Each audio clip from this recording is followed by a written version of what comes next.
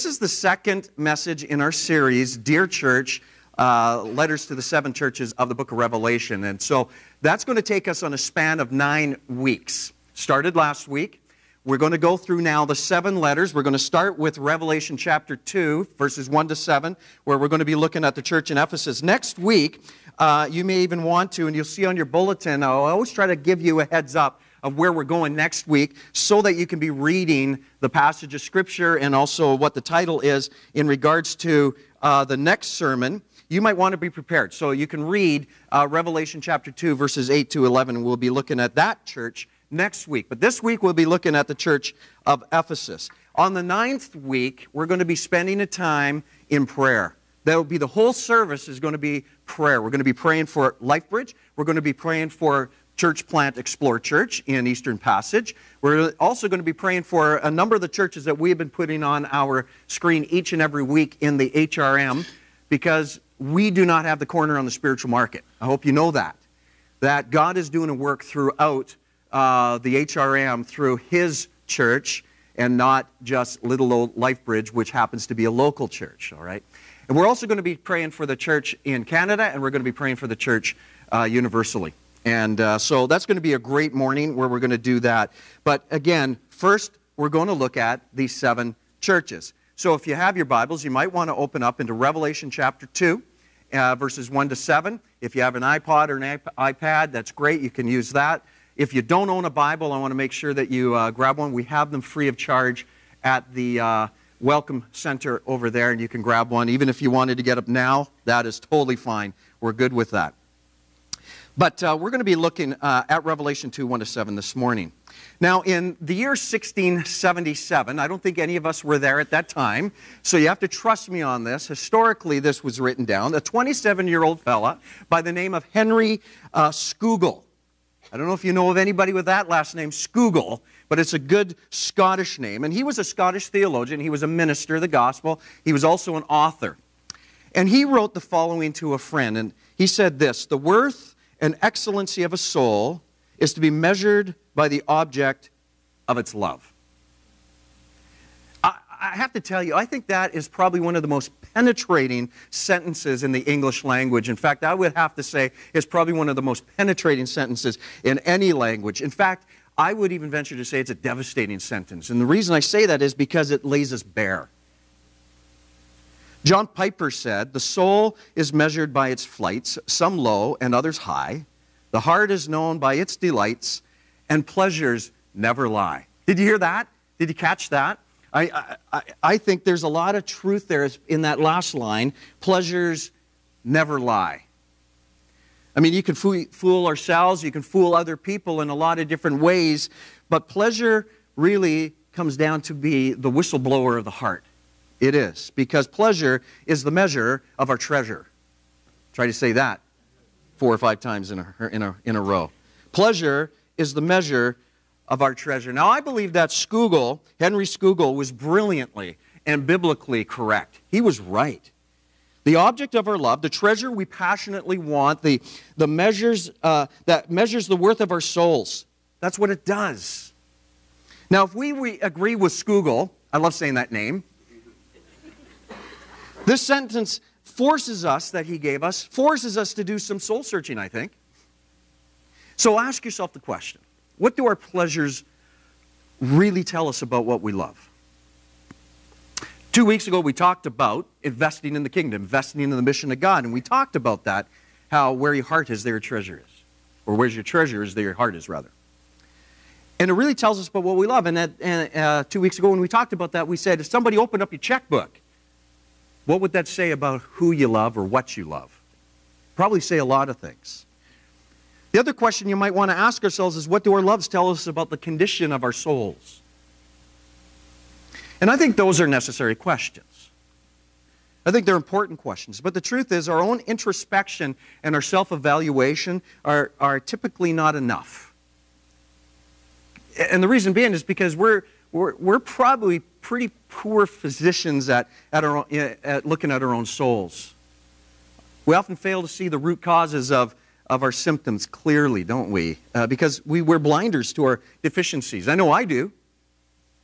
Debbie will point out an issue that yes, we're married, and of course, she's allowed to do this, and she'll point out a deficiency in my life, and usually I put up my, what are you talking about? What are you talking about? I'm better than that. But in reality, I pause and I think about it, and usually she's right. Usually is the operative word.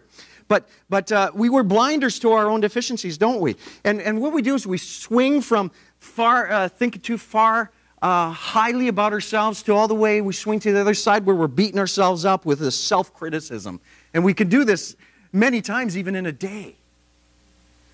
What we really need to do, in fact, I would even encourage us, is to invite Jesus Christ to search our hearts. You see, we need the diagnosis and the treatment of the great physician.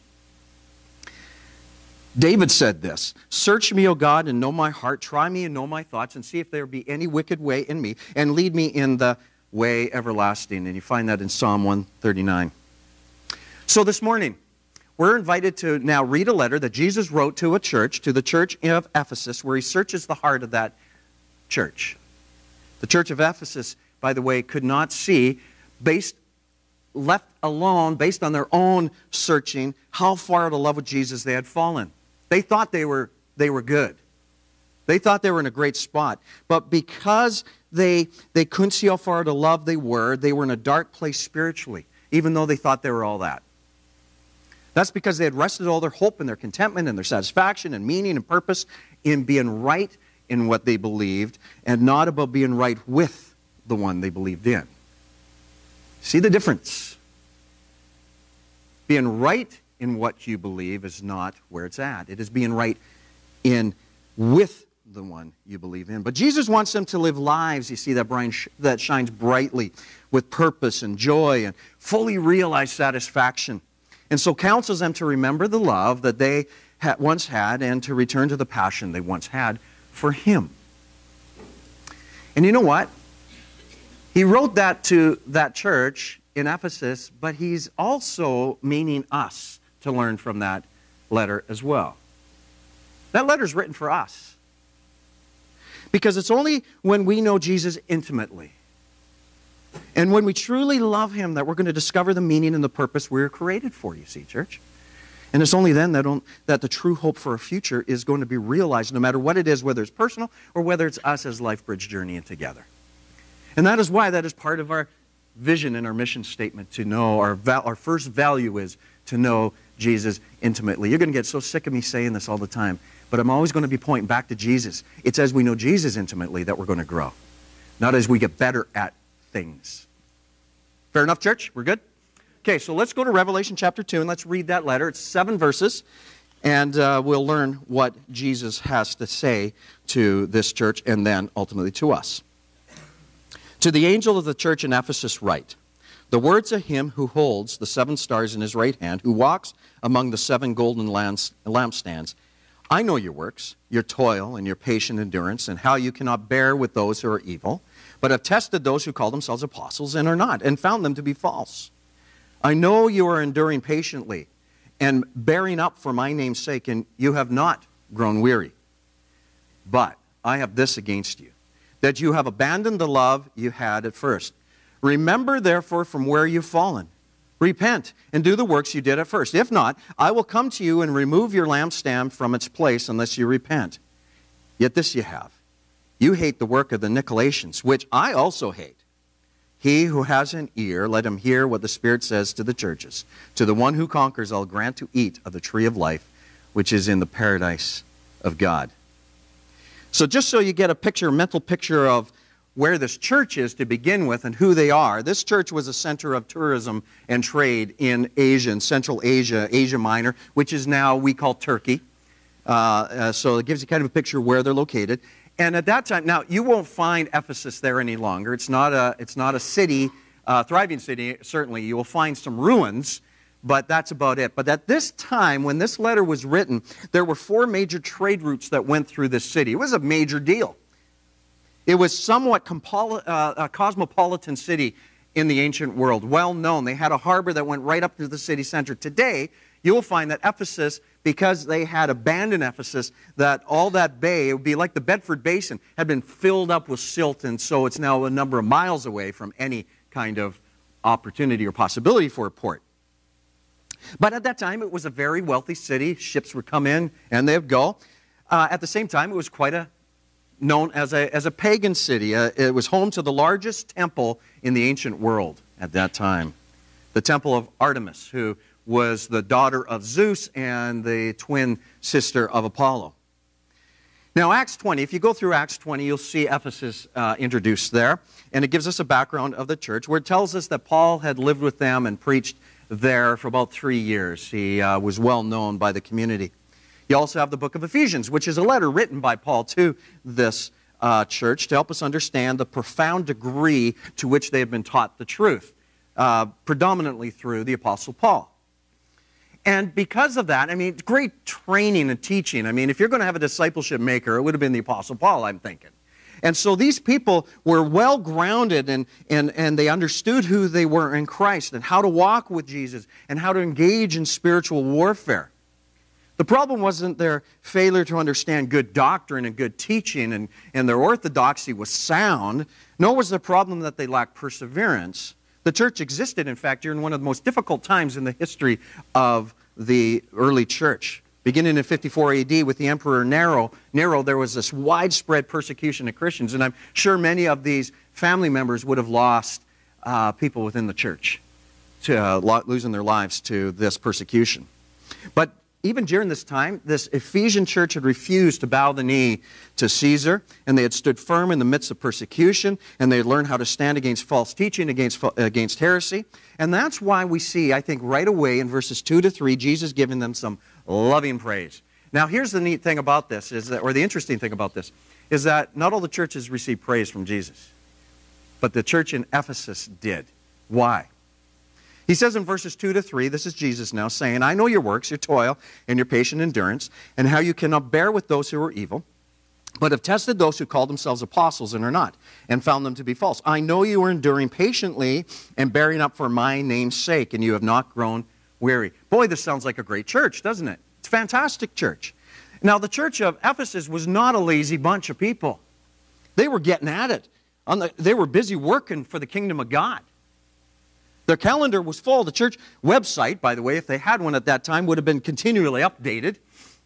The lights were always on in the church. I mean, potluck after potluck would have been a regular occurrence. And the youth pastor, he probably would have been one busy dude.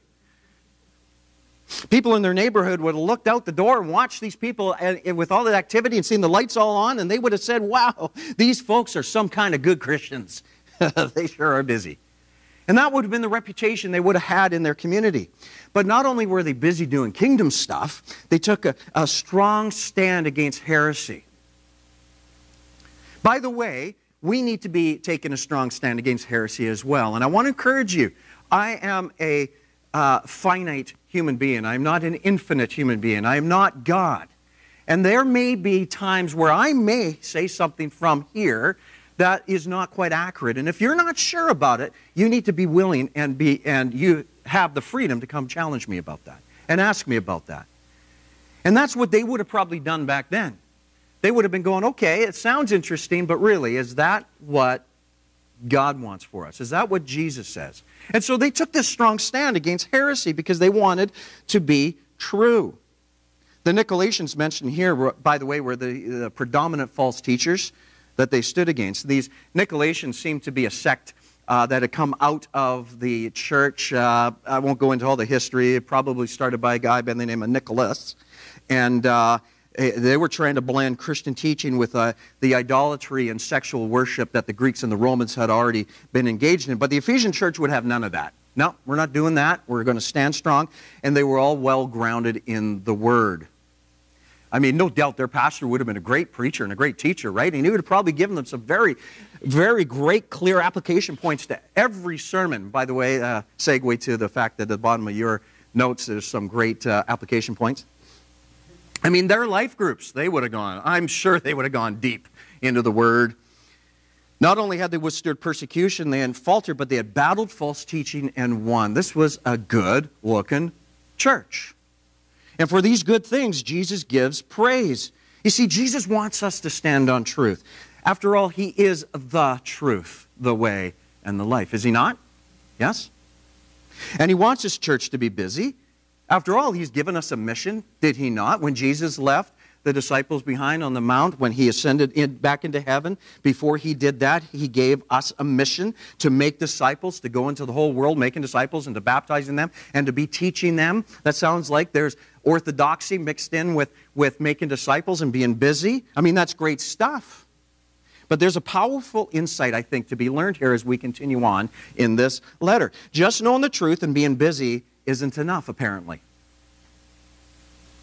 See, Jesus wants more than outward compliance. What Jesus wants is a heart that's changed, a heart that's transformed.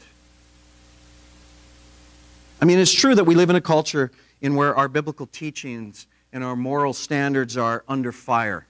It seems like today more than ever, and that continues on and continues to seem to increase. Just look at a newspaper, listen to a radio, look at blogs on the internet, whatever the case might be, and we discover that we're under fire. So we've got to be on alert. We've got to be on guard, church. We've got to be in the Word. We've got to be studying. But it's not enough to believe and do the right things. You see, Jesus also wants our devotion. Is it Jesus we love or the activity of the church? Is it Jesus we love or the great orthodoxy that we stand on? Is it Jesus we love or the change that happens when we join a church community? Is it Jesus we love or is it the vibe I feel whenever I walk through the door? Is it Jesus we're devoted to or are we more devoted to church growth? And I think those are fair questions for all of us to be asking. I mean, those other things in and of themselves are good. In fact, some of those could even be great.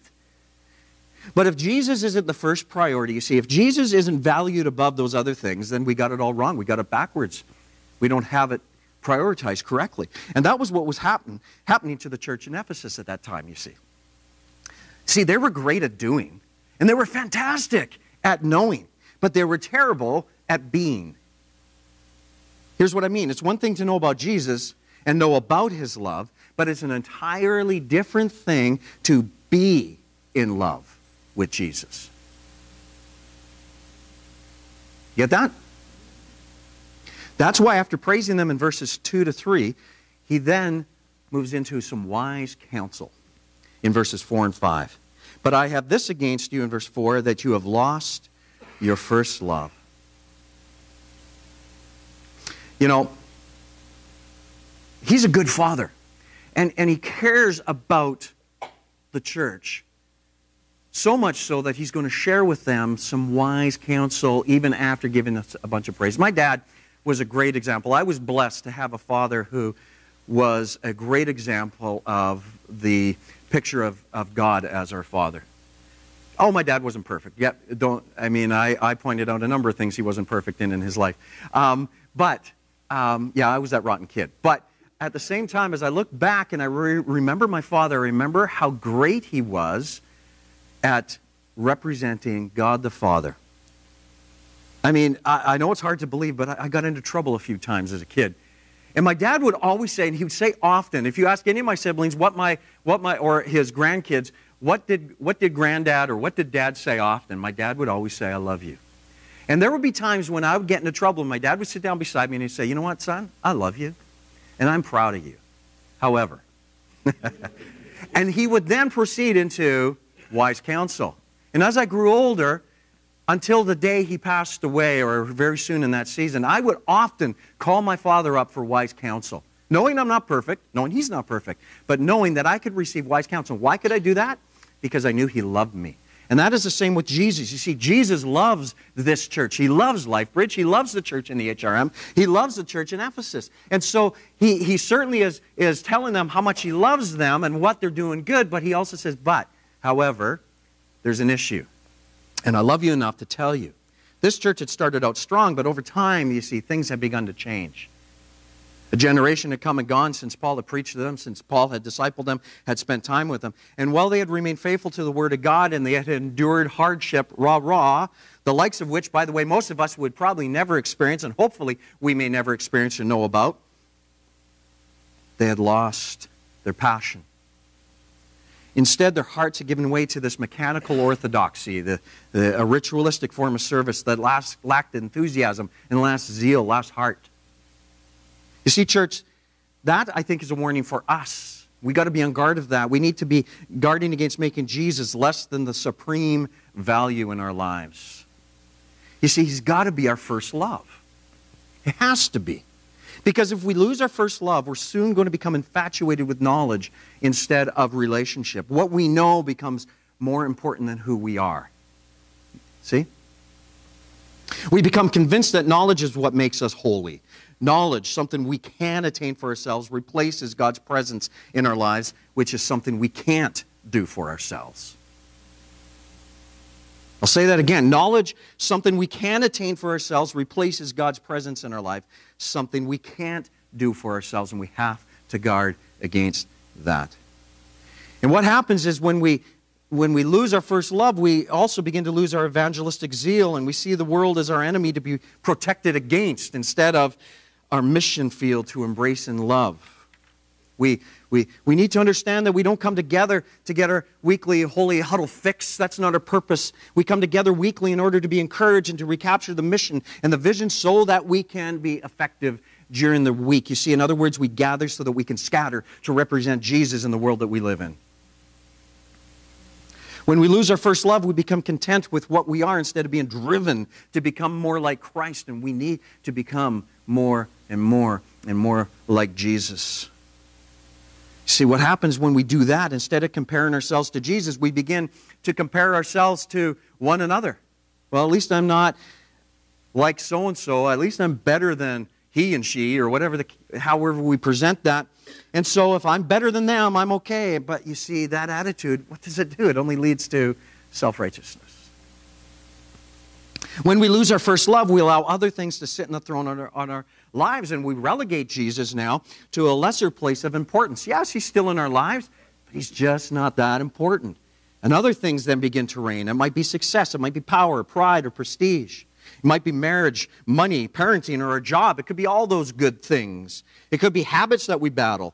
We put them even above Jesus. Pleasure, or maybe it's entertainments. Something else sits on the throne of our lives when He becomes lesser. And as a result, we become dispassionate and we become cool in our relationship with Jesus.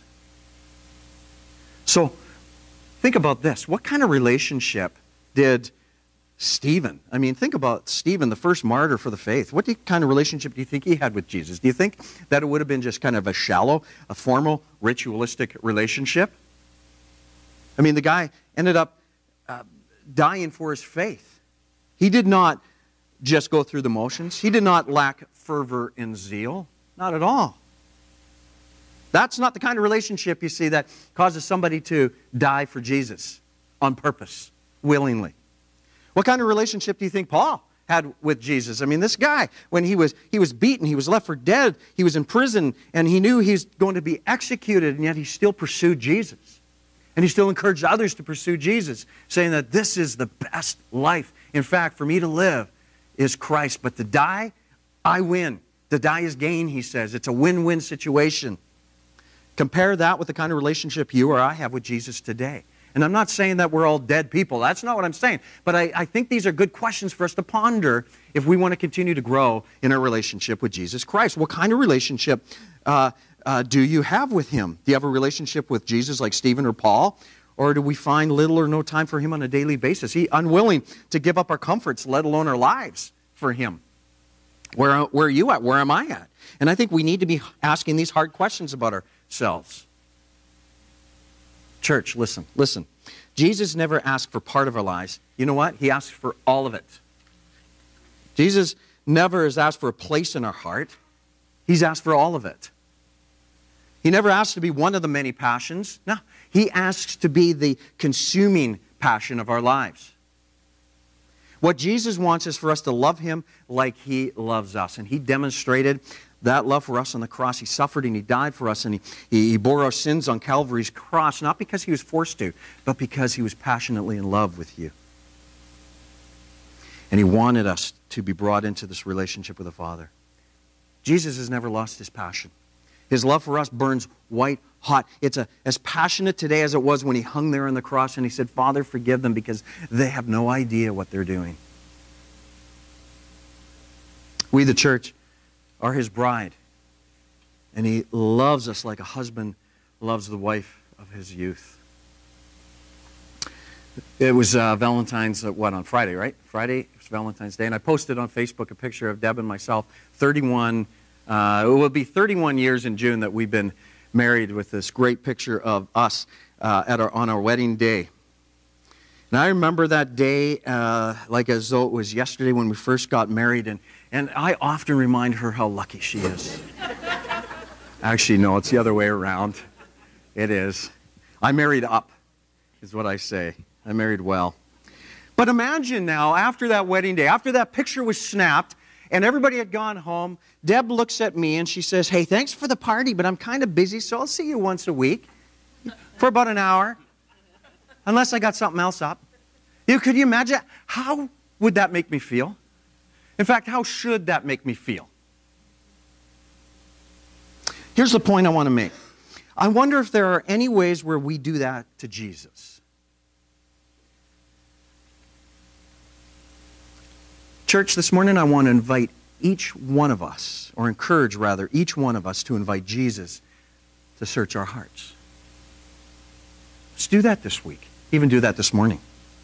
Now, secondly, we see, or the third point I want to bring out is we see that Jesus gives them a personal challenge. He loves them again. So, tells them he loves them. He gives them some wise counsel, and then he challenges them.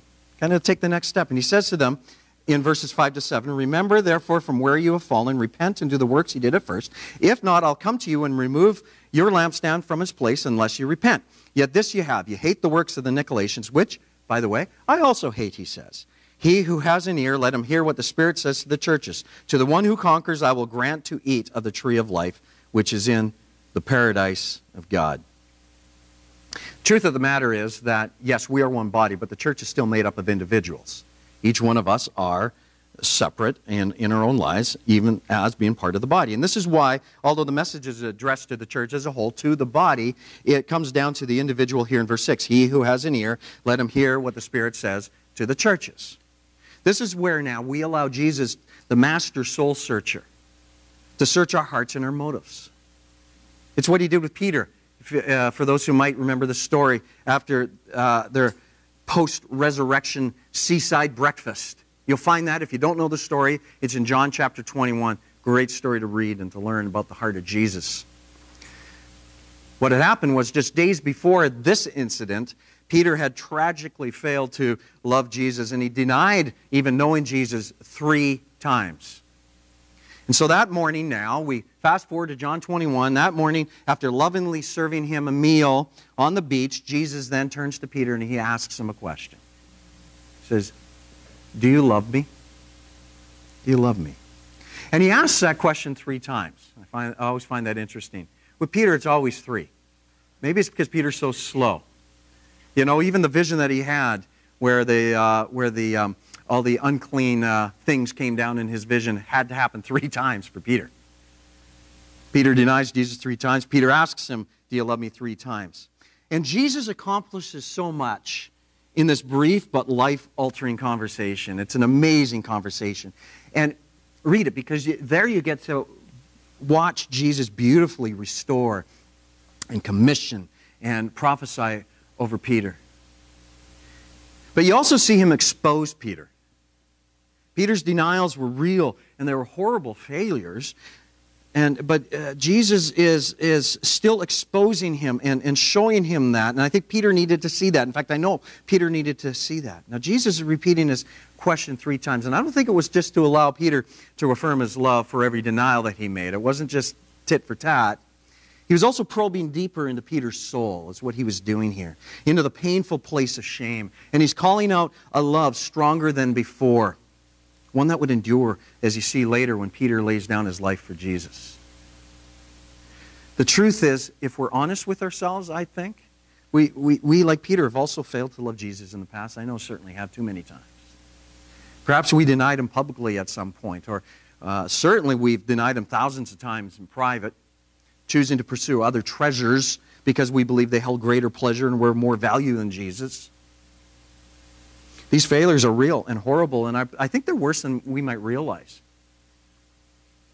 But the question out of all of this is, are we allowing the cares of this world and the deceitfulness of sin that sucks us in to choke out our love for Jesus? Have we grown accustomed to talking hypothetically about, and dutifully even about loving Jesus while passionately wanting and pursuing other things? If so, our pleasures are blowing the whistle, that our hearts aren't enthralled with Jesus. That's what it's doing, that we don't love Him supremely. Now, if that's you, then I invite you to do what I did this week, because this sermon also challenged me. It's not just for you. In fact, more than anything, it's probably for me. But this is what I did this week. I came to Jesus, and I repented, and I invited Him to search my heart and to allow Him to ask that probing question, do you love me? I journal, I write down a lot of my prayers, and I wrote that down, and I got to tell you, it was a little scary, because I'm thinking, what if He, what if He really points out where I need to fix myself? But you see, Jesus loves us enough to gently show us where we need to grow and where we need to change. You don't need to be afraid of that question. Because at the end of the first letter from Jesus, you see a promise being offered, and that Jesus is about reconciliation. He's not about condemnation. And He says in verse 7, to the one who conquers, I'll grant to eat of the tree of life, which is in the paradise of God. What's He talking about there? The one who conquers are those who, knowing we're not perfect, knowing that we live lives that are broken, commit to following Jesus, making Him the highest value in the universe. Understanding that it's less about being right in what we believe and all about being right with the one we believe in. And for those of us who do make Jesus our highest value in the universe above all other things, we are promised the tree of life. And that's great. If you go back to the book of Genesis, the very first book in the Bible, we're talking about now the Revelation, the last book in the Bible, but if we go to the very first book in the Bible, Genesis, we read the story about these trees in the Garden of Eden. And God had placed right in the middle of all these trees a tree called the tree of life and the tree of knowledge of good and evil. And He told Adam and Eve that they might freely eat of every single tree in the Garden of Eden except for the tree of knowledge. I mean, one simple rule. They had one job. One job. And what happened? Eve was disobedient and ate of the tree anyway. She had been deceived by Satan in the form of a serpent. And then Adam comes along and he chooses, interestingly enough, he wasn't deceived, but he actually chooses to eat of the tree as well. They chose their own will over God's perfect and good and perfect will. Above their own, way above their own. And through that simple act, what happened? Sin entered into the world. And that is why, church, now we live in a world that's broken, that lacks peace. That is why people struggle to find meaning and purpose and contentment and true and lasting satisfaction. These words regarding the tree of life, found first, by the way, in Genesis, the very first book of the Bible, and 2:9, and now here in Revelation, the last book of the Bible, is in there for a reason. It's that way on purpose. You see, it binds the beginning and the end of the Bible together. It's kind of the opening chapter and now the closing of the chapter of the book, of the story. It brings it all together, all of which, first to last, is concerned with the recovery of what was lost right at the beginning in the fall.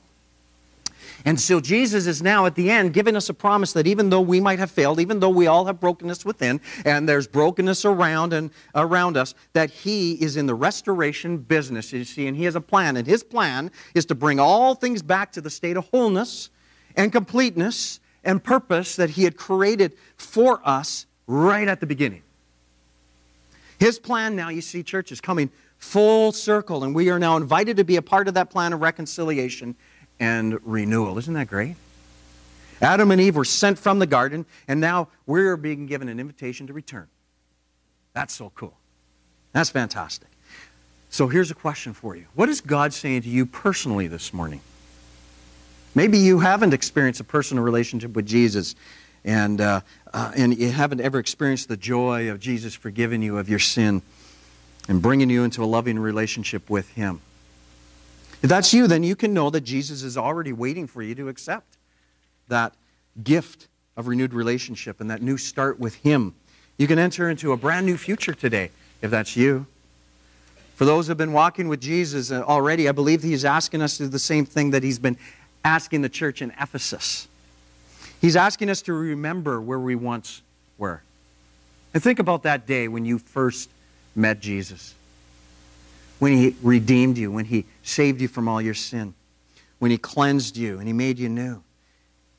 He's asking us to remember where we once were, and if we need to come back to the passion you and I once had for Him, if that is faded, that is what He wants for us. This morning I invite anyone who wishes to, by the way, I'm going to ask to, if you want to make a renewed, loving commitment to Jesus, or even for that matter, a first-time commitment, what I want to do is invite us all together, first as individuals and then secondly as a church body, to publicly declare our intent to love Jesus with our whole heart, our mind, our souls, and our strength, and begin a fresh journey to know Jesus intimately. So I invite you to stand with me, if that is you, if you wish to do this together. And we're going to read a prayer out loud together. You'll see it on the screen. And let's personally offer our love, our first love to Jesus together. So first of all, together. Lord Jesus, I confess my horrible failure to love you. My pleasures have not lied, and they reveal how I have not pursued the triune God as my greatest treasure. I don't want another day to pass allowing my love for you to languish in an apathetic place in my heart. So, I ask you, great physician, to come search my soul and know my heart. I present them to you. Address every grievous way in me. Ask your probing questions. I will hold nothing from you. Do whatever it takes to revive my soul for you. I do not want to give my soul rest until you are my first love. Now that was a personal prayer. And now together, as LifeBridge, together let us commit a covenant relationship with Jesus. So together, we want this more than anything, to love the triune God with all our hearts, souls, minds, and strength. We believe the greatest affection is love, and we believe you are the greatest object of our love. And we believe we'll never be happier, and the excellence and worth of our souls will never be greater than when we love you supremely. For you are the wellspring of all that is truly life. So, we ask you to revive our love for you, O Lord, whatever it takes. And we ask it in your name, Jesus, and for your glory. Amen. So if anybody has made this prayer as a public confession of faith, maybe you're wanting to follow Jesus for the very first time, or maybe you're in a place where you're renewing that relationship again. I want to invite you to come and speak with me afterwards. And I'd love to help you journey forward into what it means to love Jesus as your first love. Heavenly Father, we thank you. We bring you glory for who you are, for what you have done. We are so in love with you, but Father, we don't love you enough. I know that because we're human beings and we live in a broken world. But God, I pray that you would continue to show us what love truly looks like. And as we learn what that love looks like, that we would reflect that back to you, to each other, and to the world. That this vertical relationship becomes shown in this horizontal connection with each other. And so God, be glorified today. We love you. Amen.